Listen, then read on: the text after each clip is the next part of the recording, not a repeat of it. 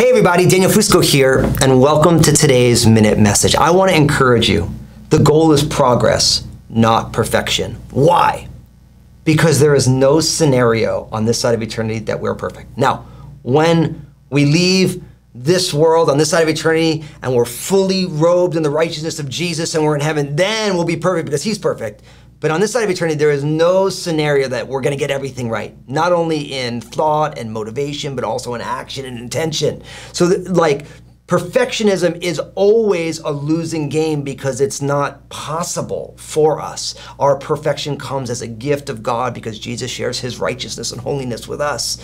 And so there's no scenario. So the goal is progress. And I tell people this all the time. My number one goal is that my bride, Lynn, my kids, and the people who I work the closest with say, each and every month, Daniel gets a little bit better, kinder, gentler, a better listener, all the different things that I'm working on. And I want to encourage you the same thing. The goal for you is progress, not perfection. And I'm here to tell you, when you walk with Jesus and you walk in the Spirit, you will see progress over time. It's not a straight line. It's not always up and to the right, but God is always working to transform us to be more like Jesus. And I love that. So let's focus on growing and watch what God is going to do. God bless you.